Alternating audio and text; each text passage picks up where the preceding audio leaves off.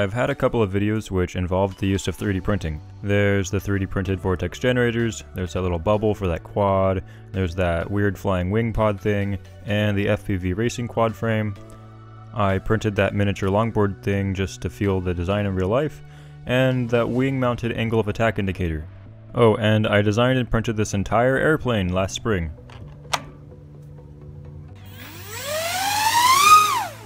Probably get around to a video on that at some point. All of those projects were made possible due to the generosity of my university to occasionally let me use their $6,500 MakerBot Z18.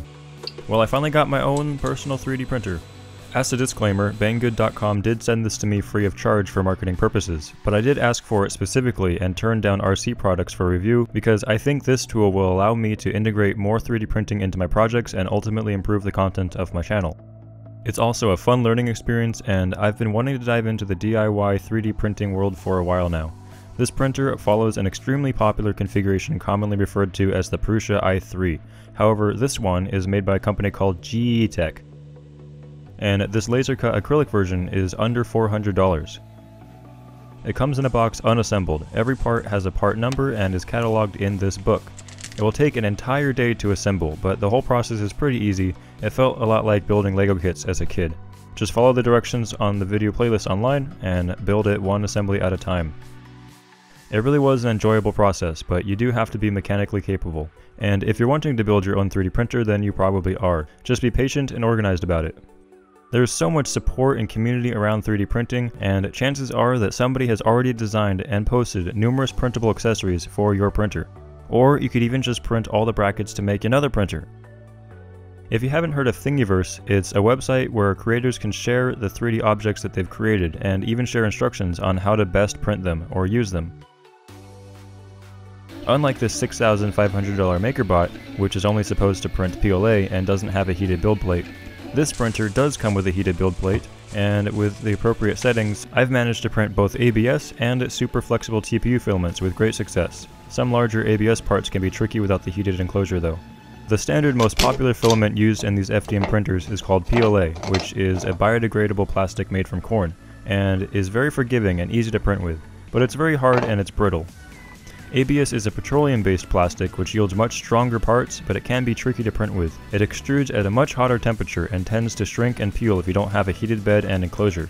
TPU is a thermoplastic polyurethane, and it's a soft, flexible filament. I've tried Ninjaflex, which is like super duper flexible and strong and resilient. You have to print it really slow and hotter than PLA because it's like a wet noodle and it's hard to push through a hot end with much pressure. It also comes in a less flexible version called Semiflex, and there's lots of other manufacturers making TPU filaments too. Here I've printed some parts using PLA, Semiflex, and Ninjaflex. You can see the PLA is rigid, Semiflex slightly less, and Ninjaflex is like super duper flexible. And yes, they are watertight. There are several ways to use the printer to print parts, which includes the program Repetier host, which you can use to connect to and control in real time via your computer. Or you could just import parts into a slicer and slice them and put them on an SD card. Slicing is the process of taking a 3D file and turning it into instructions for the printer to follow. There are lots of different slicing programs. For example, I'm going to use Slicer. While browsing Thingiverse, I see loads of cool things I can make. Let's grab this cool gear thing. I just downloaded the STL file, put it into Slicer, and exported the G-code to the SD card. The G-code is just a big text file with like all the instructions written on it. It starts off with some setup information, and then there's just a series of coordinates to move to one at a time, but you don't need to know that. You can preheat the bed or extruder with some presets, or manually adjust them.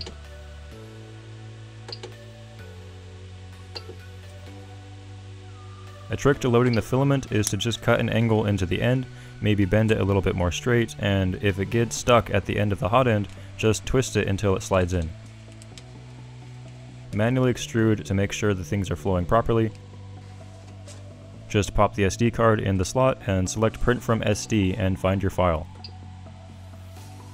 You can even adjust the speeds and temperatures in real time from this printer, unlike the MakerBot.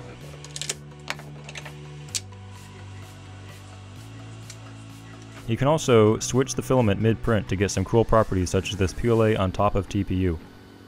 I've been really impressed with how quiet this printer is compared to the MakerBot.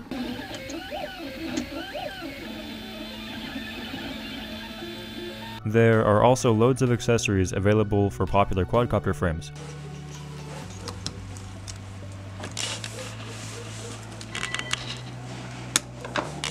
Perfect.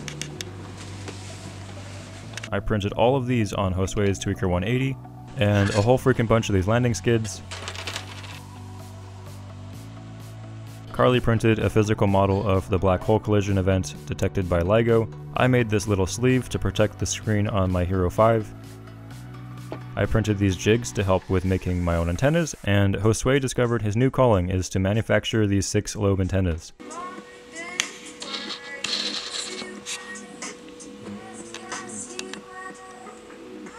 Am I in your way? No.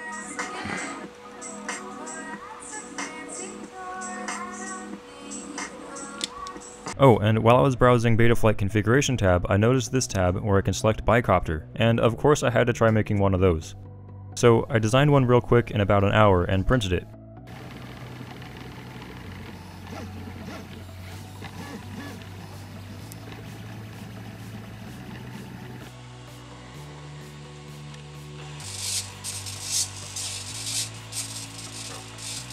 However, I haven't quite figured out the setup yet. Both servo outputs seem to be doing the same thing, regardless if it's pitched or yawed, so if anybody has any tips, that would be cool. So I hope you've enjoyed that quick look at my new experience with this 3D printer from Banggood. It's been an awesome learning experience, and I hope to use it in lots of future projects. I'll link some helpful stuff down below too. Up next is some quad videos and this giant flying rectangle. It's pretty big. Is that big? It's big. It looked a lot bigger in my house. Does it look big compared to me? It does look big compared to you. Good.